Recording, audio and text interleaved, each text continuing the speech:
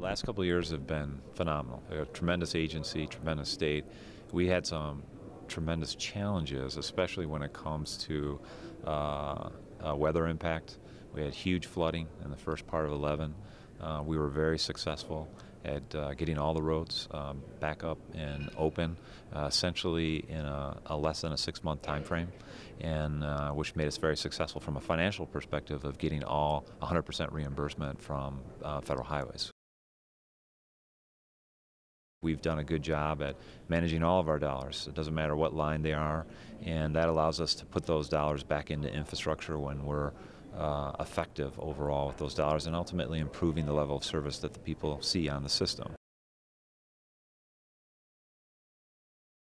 We want to have a transportation funding conversation. We want to have a conversation about why the transportation system matters, why it's important to everybody every day of their lives, and not a conversation necessarily about the gas tax. A lot of my folks, my key directors, are going to be outreaching not only to our stakeholder groups. We have a lot of associations, a lot of people that are just interested in transportation, and that will funnel us towards really, I think, a conversation and likely putting elements together towards a 2014 legislative session that I think brings the governor, the legislature, stakeholders that are interested in transportation, the department around what we think is hopefully a good transportation funding discussion and potentially legislation that revises our structure and fixes our long-term issues.